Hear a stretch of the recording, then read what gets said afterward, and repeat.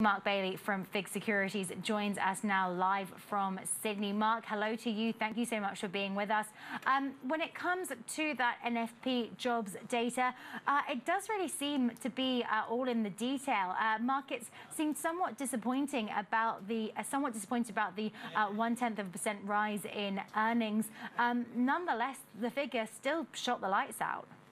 Yeah, good morning, Natalie. It was kind of a mixed bag in terms of the data from the non-farms payroll. As you kind of rightly summarised, the headline figure there was very strong at 227,000 jobs created, well above expectations there. Even though the unemployment rate did tick up slightly to 4.8%, that was largely driven by an increase in participation rate. So again, that was positive. But as you rightly point out, and this is one of the Fed's key measures that has given them a bit of comfort in terms of being able to dial back those future interest rate hikes, the actual wage growth was very, very disappointing, only at 0.1% month on month and 2.5% year on year. So that's the slowest since August last year. And I think, again, it gives the Fed a bit of breathing space as to the next hike. And you did see that in terms of what happened in the US Treasuries. So after the non-farm payrolls came out, there was a rally in the US Treasuries. For example, the 10-year yield did drop around about 5 basis points to 2.42%. And also you saw the expectations change in terms of the percentage expecting a hike in March. That fell to 24% from 32%. So again, the market consensus was pushing that hike further out. Interestingly, later on in the day, the San Francisco regional president, John Williams, who's actually a non-voting member of the FOMC this year, and is actually known as kind of quite a centrist in terms of his views, actually said, look, March is still live.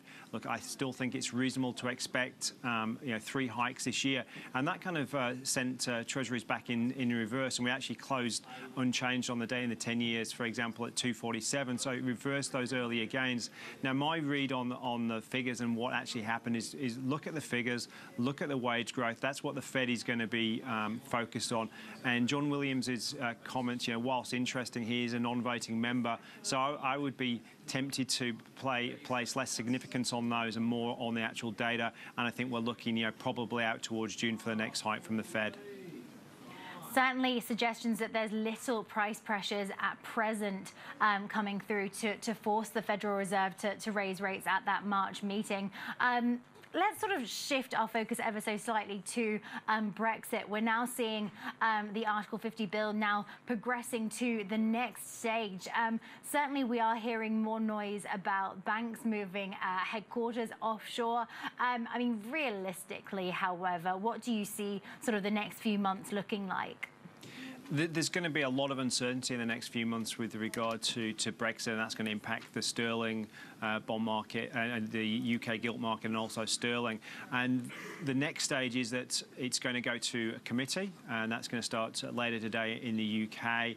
And what that means is that the committee will go through the proposed bill line by line and propose amendments to that. Now, the Labour Party has already said that it's going to be around about 250 amendments to that proposed bill.